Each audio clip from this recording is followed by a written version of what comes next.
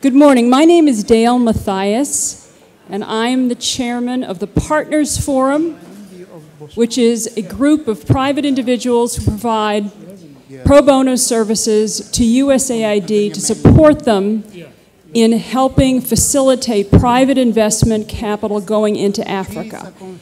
USAID set up an entity called the Private Capital Group for Africa, and it is this entity that we support within the agency. I think as we've all learned and knew before we really came in here, Africa is really on the verge of becoming an economic powerhouse. It's quite a wonderful thing to be able to say, and I think we have to recognize that it is true.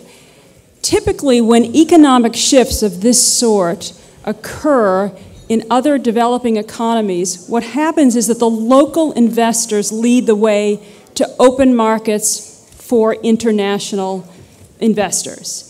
And one of the main questions on the table today is, how will this occur in Africa?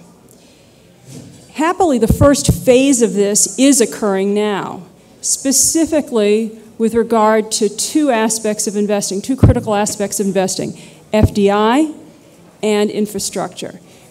Ernst & Young came out with a report in May of this year which cited the fact that intra-Africa FDI is really leading the way on the continent. So that basically means that investors from Africa are investing in Africa and leading the way for that to happen.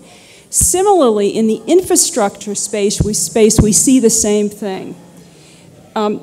In 2010, there was nearly $90 billion of investment in Africa in infrastructure, and approximately $30 billion of that came from African investors. So it's against this backdrop that we're asking our distinguished and unusually knowledgeable panelists to answer these questions. What are the special opportunities facing African pension funds today? What are their strategies for investment across Africa and in their own countries?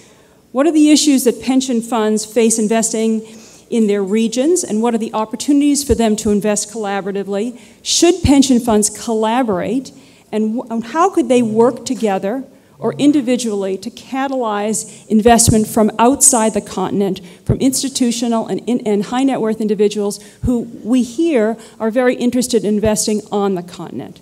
Doing business in Africa, you can't afford to be without Africa Investor.